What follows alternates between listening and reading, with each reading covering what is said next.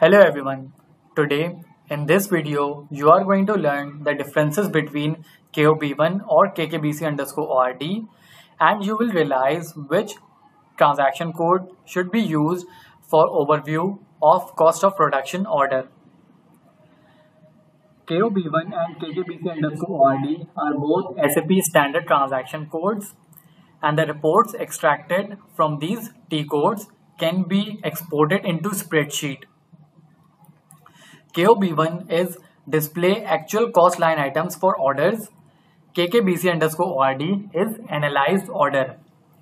The first difference is in KOB1 you can extract details for multiple production orders at a time, while in KKBC_ORD you can only view detail for a single production order at a time.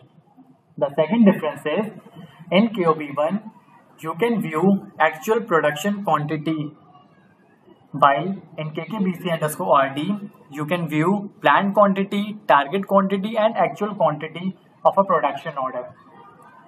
In KOB1 you can view actual cost for material, machine hour, labor hours and factory overhead fixed and variable, while in KKBC_ORD you can view total target cost, total actual cost and total variance for materials, machine hour, labor hour and factory overhead fixed and variable.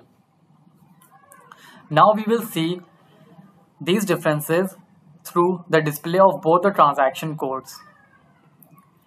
As you can see in KOB1, here you have to enter the production order number.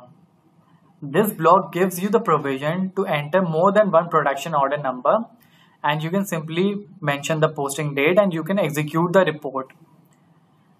But in the display of KKBC_ORD, you can see that there is no such field available here where we can use to enter more than one production order number.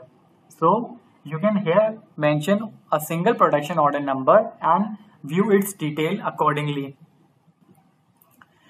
The second and third difference, in KOB1 you can only view the total quantity, which is the actual quantity, and the value which is available is actual for material, labor hour, machine hour, factory overhead, fixed and variable.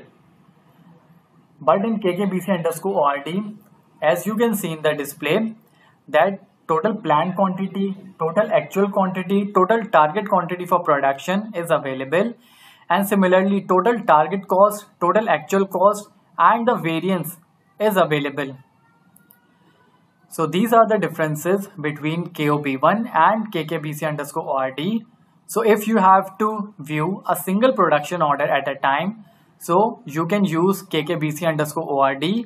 But if you have to use or view multiple production orders at a time, so you have to use KOB1. So that's it guys from my side. I hope you like this video. Kindly like, share and comment and do subscribe to my channel. Thank you so much.